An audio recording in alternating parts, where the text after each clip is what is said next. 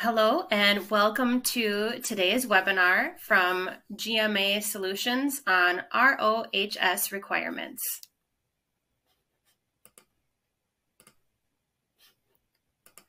My name is Theresa Glenna. I am a Senior Technical Sales Manager for our Global Market Access Group at TÜV SÜD.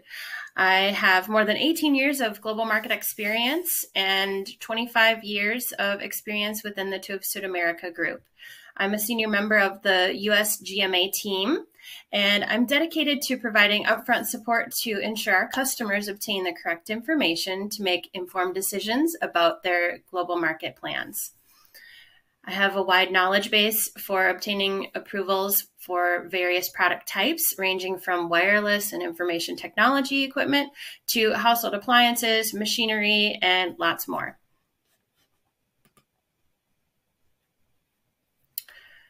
So RoHS stands for Restriction of Hazardous Substances. Many people refer to this as RoHS. Many people refer to it as just RoHS. Throughout this presentation, I will use either the full name, Restriction of Hazardous Substances, or RoHS. I don't think either of them are right or wrong. It's just whatever people have deduced from that acronym. So the purpose of this presentation is to help you understand the requirements for several mandatory RoHS schemes worldwide. And you can use this as a guide to keep up to date with RoHS initiatives and the regulations in these regions that we'll cover. So we have 12 different countries and regions that we will go over today. And we're going to start with the European Union.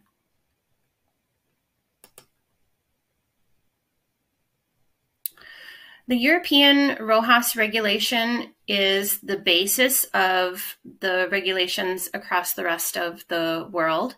So this is why we start with Europe. The European scheme is called CE RoHS, so it's part of the CE marking scheme. It is a mandatory regulation, and it is a self-declaration scheme, although you can get a certificate from an accredited body if you wish. The testing can be done at any accredited lab. It doesn't have to be testing in Europe. And the labeling follows the CE marking scheme.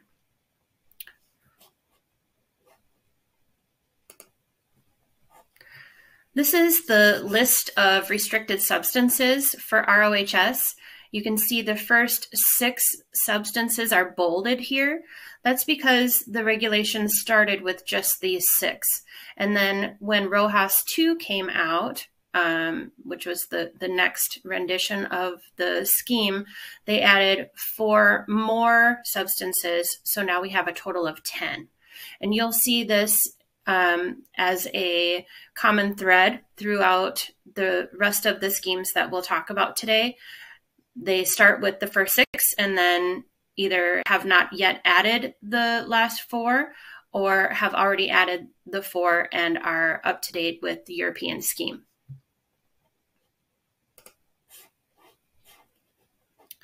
So now we'll cover China.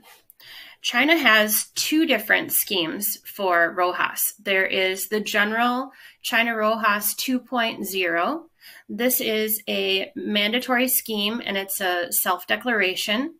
You can use European or international test reports. It doesn't have to be in-country testing for this scheme. And there is a labeling aspect, which I'll show you in just a moment. The other scheme is called China Voluntary RoHS Certification, and this is for 12 specific products. So it's not for everything, but this scheme has additional requirements and additional marking. So the reports being accepted depends on which scheme you fall under. So most products that are China RoHS 2.0 will accept the European or IEC, International RoHS test reports, but the 12 special products require testing to the Chinese standards, if you're getting certification, that is. Testing requirements also vary, as I said, from each scheme. The 2.0 can be any lab, but the 12 special products in the voluntary scheme will require testing to be done in a lab in China. And as you can see, China is using only the first 6 substances currently. So this is a list of the products that fall under each scheme. The first column on the left is for China RoHS 2.0. You can see this is a wide range of products, and it's the majority of products fall under this, with the exception of automotive electronic products. Those are out of scope. These are all the self-declaration scheme. The middle column there, the second column, is the 12 special products that have additional requirements. So refrigerators, air conditioners, washing machines, and so on. These products have the additional testing requirement if you're going to do the voluntary certification, or there's still a self-declaration scheme available, but they have additional marking requirements. So here are the labeling requirements. For the top section is the general for RoHS 2.0. The green E symbol is for products that do not contain any hazardous substances exceeding the limits. And it means that it's a green, environmentally friendly product that can be recycled. The orange symbol is for products that do contain some amount of hazardous substances that is over the limits, but can still be used safely during its environmental protection use period. And this is indicated by the 10 in the center of that circle, meaning 10 years in this case. There are different values that can be put into that circle depending on the product characteristics. After the time frame is up, so after 10 years, that product would enter into the recycling system. The next section is for the 12 specified products, and these marks are in addition to the green or orange symbol above. The marking on the left is for the voluntary certification, and the box that you see here would have the logo of the certification body that issued that certificate. Or you can choose a self-declaration option. So the label on the right is the same logo, but SDOC means self-declaration of conformity. Finally, there's one more scheme that is specific to the CQC, which is the largest certification body in China. They have a voluntary scheme that includes testing for all 10 hazardous substances. And in this case, the testing is done on the end product. No component approvals are allowed or not accepted for compliance. And the testing is done at a CQC accredited test lab. And then if you choose this scheme, you have the CQC RoHS mark shown there on the right. And again, this is in addition to the China RoHS 2.0 if the product falls under those product categories. The next region we will talk about is the Eurasian Economic Union. Here is the summary of requirements. It's called EAEU RoHS. The list of countries that is included in this regulation are Russia, Belarus, Kazakhstan, Armenia, and Kyrgyzstan. We're currently not doing any work in Russia or Belarus and not obtaining certifications for those two countries due to the war, but we are keeping this regulation in this slide deck because we do work for Kazakhstan, Armenia, and Kyrgyzstan. So this scheme is a bit different from the China scheme because this is a certification scheme versus a self-declaration scheme. It is mandatory for products in scope, and they do mirror the European regulations, although they only control the first 6 substances, not all 10. You can submit EN or IEC test reports. You don't have to do in-country testing, although if you don't have a full test report on your product, in-country testing is an option in any of those countries that I mentioned. And there is a labeling requirement. It falls in with the safety and EMC regulations for this region.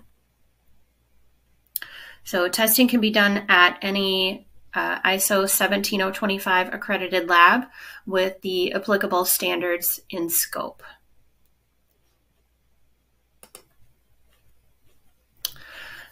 The products that are in scope of EAEU are pretty vast. Most electrical and electronic equipment are included. You can see the full list here. It's not everything that's included in the European RoHS, but it is a good portion of that list. This scheme went into effect in March of 2020, so it's already 3 years old. So most companies have already met the requirements if they already had EAEU certification for safety and EMC. They had to add the RoHS in March of 2020. The certification can be acquired by either a report covering the main model or a full test report for all of the components within a product. I've also included some of the additional documentation that's required here. An ISO 9000 or other quality certificate for the factory. Manual must be in Russian. Actually, the manual must be in the official language of the country in which you're selling a product for all of these countries. The labeling requirements are at the bottom here. You use the EAC mark, which means Eurasian conformity.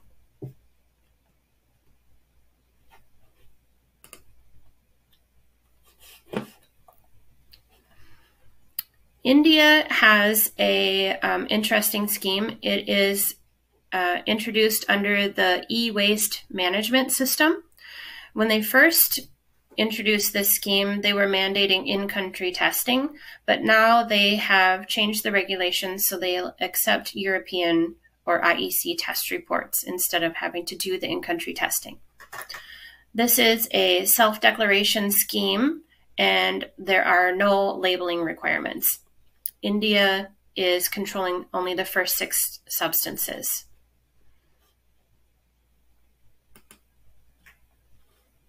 What kind of products are in scope?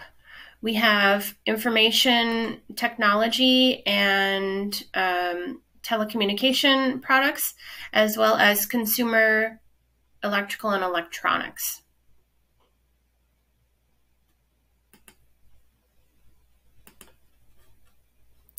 The next country we're covering is Japan. Japan's scheme for RoHS is called GMAS. This is a mandatory certification scheme, or a mandatory scheme, but it is a self-declaration scheme. You do have to test to the national JIS standard. You can't submit European or IEC test reports in this case, and there is a labeling requirement. The standard that is accepted is JIS C0950-2021, and any lab can do that testing as long as they are accredited with that standard in their scope.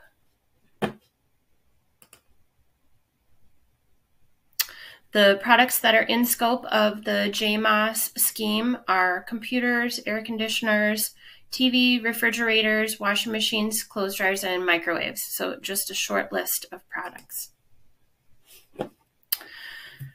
Japan has different labeling requirements depending on the condition of the product. So here you will see that the first scheme is if some of the 6 substances are over the limit, then they're still allowed, but you have to notify that you have an excess amount of some of those substances on the label. So in this case, you place this orange mark shown at the bottom of the screen on the product, and then you list what substances are over the limits. So the XXYY that you can see there would be the initials for the different substances that would be over the limit. So it's interesting that the products are still allowed. It's less about the compliance to the limits and more about informing the consumers. The next scheme is for if some of the substances are over the target value, but the product is exempt, then you need to register the product on the JIS website, but you don't have to use the orange mark. These products, because they're exempt, they can use the JMOS green mark on a voluntary basis. But the key here is that you have to register the product on the JIS website. And then finally, condition 3 is if no substances are over the target value, then you can use this voluntary JMOS green mark, and no need to use the orange mark, and no need to register the product on the website if it's fully compliant. So in summary here, the orange mark is mandatory, the green mark is voluntary. And if you have any restricted substances over the limit, you must disclose those on the JIS website.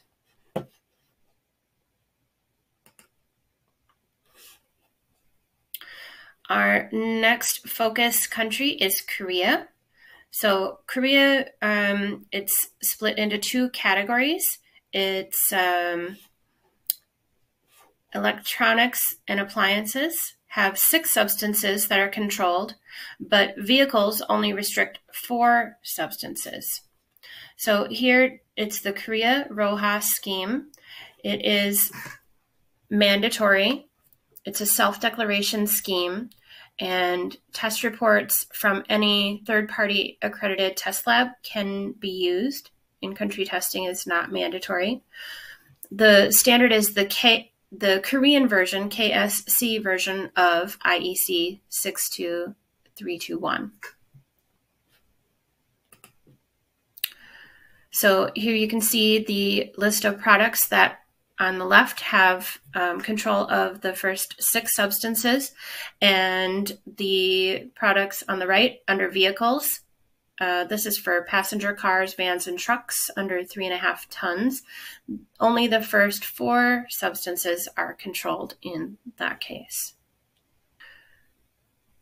So Korea is constantly adding new products and new hazardous substances to the regulation. In 2021, they added these substances in plastics, and additional products in January of 2021 as well. So a lot of your office equipment, food processors, air purifiers, heaters, fitness equipment, these are new to the regulation as of 2021. I think you can expect that most countries will follow that trend, in that they'll continue to add products. If they only control 6, eventually they will control all 10, and they'll continue to add products to the controlled product list in each scheme.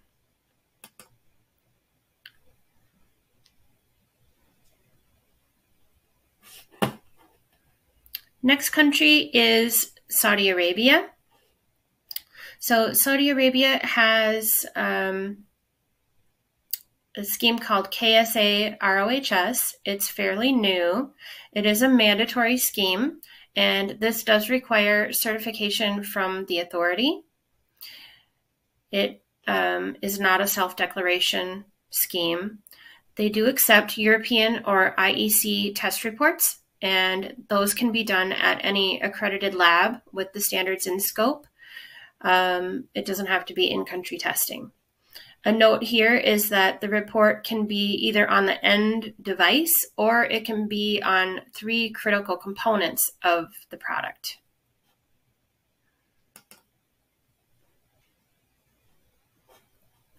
So Saudi Arabia is implementing their RoHS regulation in phases. So currently they have implemented small and large household appliances, information technology equipment, and lighting. Coming up later this year, they will add tools and equipment, games and entertainment devices, and sports equipment, and in December, monitoring and control tools. And I think you can continue to expect them to add categories every few months.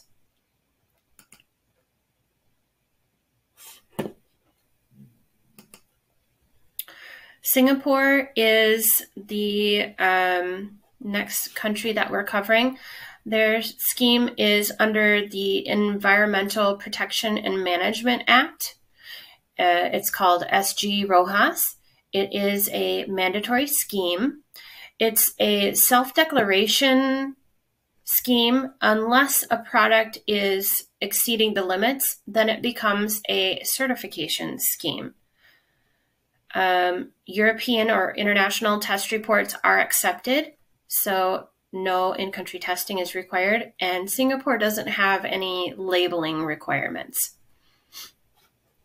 They control just the first 6 substances.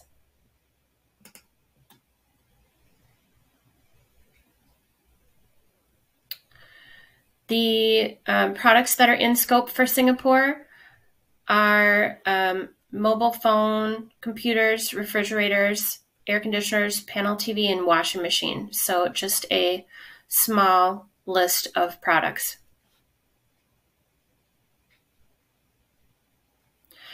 Jim, I paused here because I see that it says what kind of products are in scope for the EAEU. That's the wrong scheme. So I don't know if you can change the slide when you do the overlay or what needs to happen there.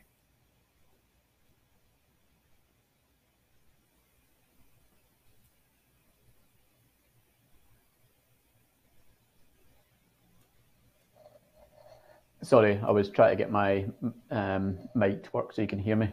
Yeah, I'll see what I can do. I might be able to just pop something over the top of it.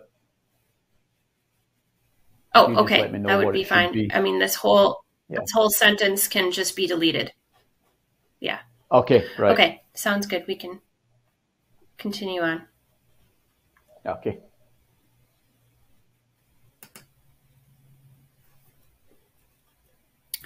Our next country is Taiwan. Taiwan's RoHS scheme is called BSMI RoHS. It is a mandatory scheme, and it is part of the Safety and EMC BSMI certification scheme. It is not a self-declaration. They do allow European or international test reports to show conformity, and they will accept test reports from any accredited lab. It doesn't have to be in Taiwan. The labeling scheme follows the BSMI safety and EMC scheme as well. So the test report that is accepted is the CNS test report, but it's harmonized with the international standard. And so international or European reports can be accepted because of that harmonization. Taiwan controls just that first 6 products or substances. The products that are in scope for Taiwan are all ENE, which means electronic and electrical products. that are under the BSMI certification scheme, except for batteries. Everything else, for example, household electronics, consumer electronics, household appliances, IT equipment, tools, and so on. These are the major categories of products that are under the BSMI safety and EMC scheme. So they just added RoHS to that same list of products. The labeling requirements look like this. If you do not have any of the 6 hazardous substances exceeding the limits, then you simply add the letters RoHS to your BSMI label. So this BSMI label would be for safety and EMC, and the R or the T just denotes the type of a certification that it has. So that's the standard marking. And then when you're RoHS compliant, you just add those RoHS letters to it. On the right-hand column, this marking is used for products that have substances that exceed the limits.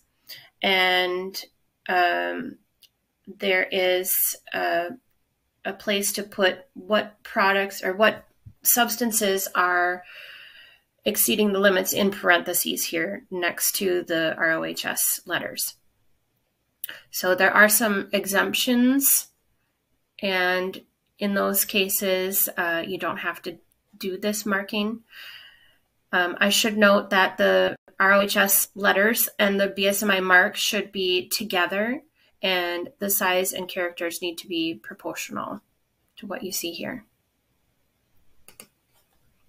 In addition to that labeling, you also need to place a location or marking of presence on the product, or in the user manual, or on the label. So this marking of presence is a grid. You can kind of see what it looks like in the lower right-hand corner. It's where you would indicate any concentrations that are over the limit for any of those 6 substances. And then that grid is placed in one of these places that accompanies the product. And this is only required if you have an excess amount. If you don't have any excess amounts, the only place this grid needs to be is in the user manual. It doesn't need to be anywhere else. But if you do have an excess product or limit, then it should be in one of these places, and that's up to the manufacturer.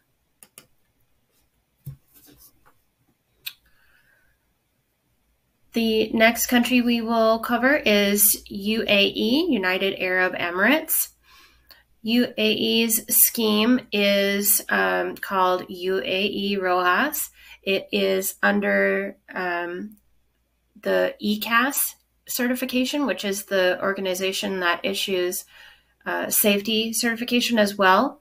Or there's a voluntary scheme under the EQM, which is more of a quality management system scheme. So it is a certification. It's not a self-declaration. So you do need a certificate from ECAS or EQM.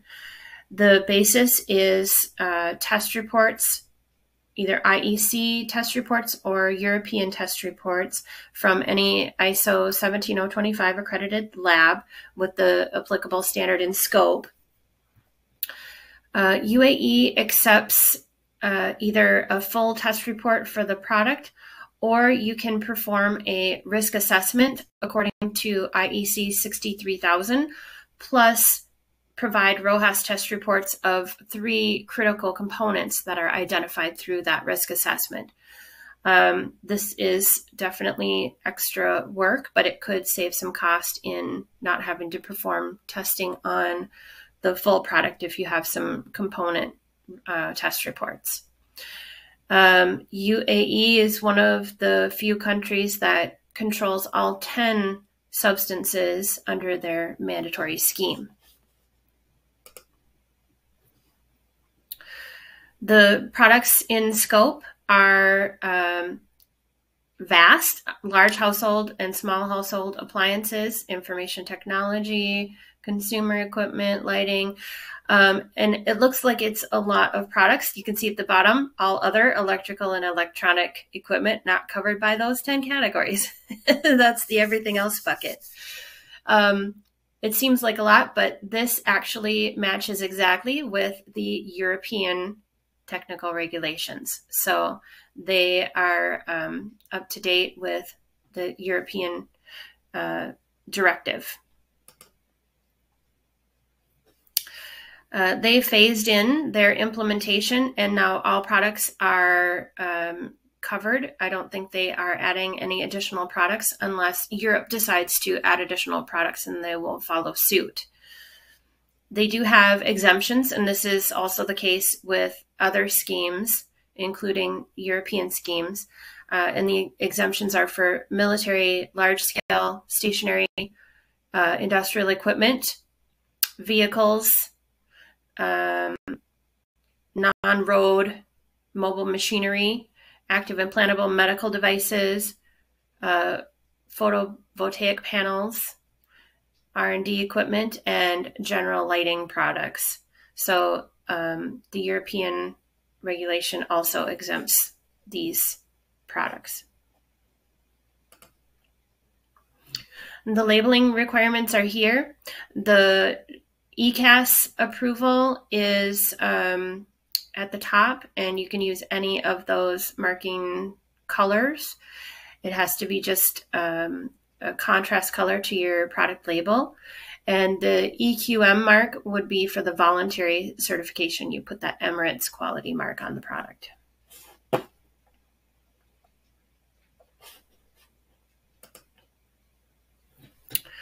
Ukraine is similar to UAE in that it also controls all 10 hazardous substances. The Ukraine RoHS scheme is called the Technical Regulation for RoHS, and they do accept the European directive. So they're also in line with the EU RoHS regulations. It's a mandatory scheme. It is a certification, not self-declaration, and obviously European test reports are accepted. And the labeling requirement is the same as the safety and EMC and wireless labeling. I will show you that in just a moment. The products in scope are also the same as UAE and same as the European regulations, along with the same exemptions. The labeling requirements for Ukraine are actually the same as the safety and wireless regulations. So you can see several renditions of this mark, and some have letters below and some do not. The letters below are for all RF products or any non-RF products that used a Ukraine certification body to issue the certificate. So these X's that you can see below the mark are the designation of that certification body. And if you did a self-declaration for a non-radio product, then there would be no certification to be listed. It's just registered on the Ukraine website. The mark on the right also has the technical regulation listed, so that's another option as well.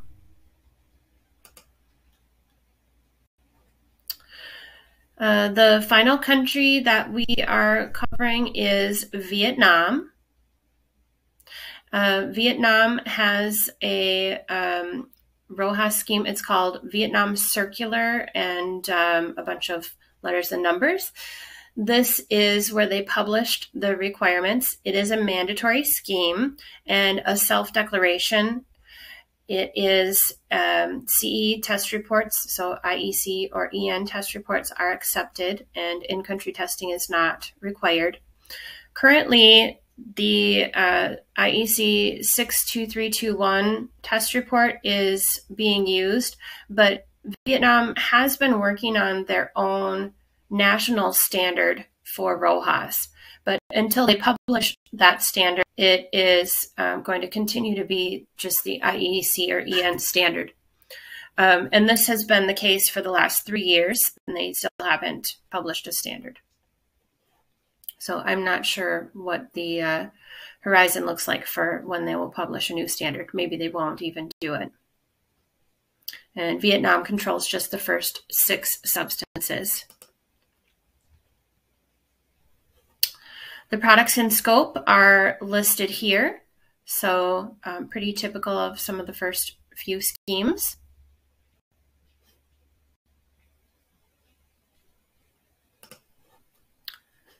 There are no marking requirements for Vietnam. However, you do have to publicize your declaration of conformity in one of the ways that is described in the circular. So those ways are on your company website, in the manual, on electronic media that goes with the product, or on the product or packaging itself.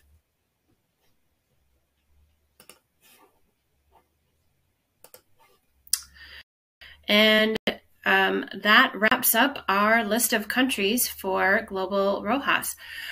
I'm sure you noticed that many countries have started with the first 6 substances and have not yet added the other 4, but I think you can expect the trend to move in that same direction as the European Union, with countries evolving their programs to include all 10 restricted substances and adding products to the list so that they eventually match what is controlled under the European requirements.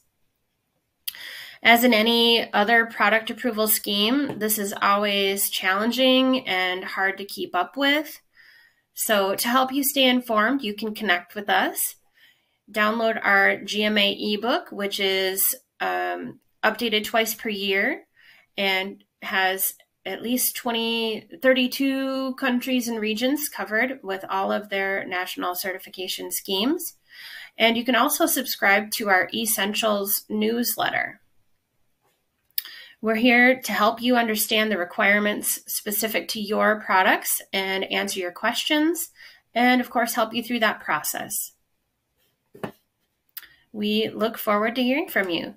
Thank you so much for listening and taking time out of your day today.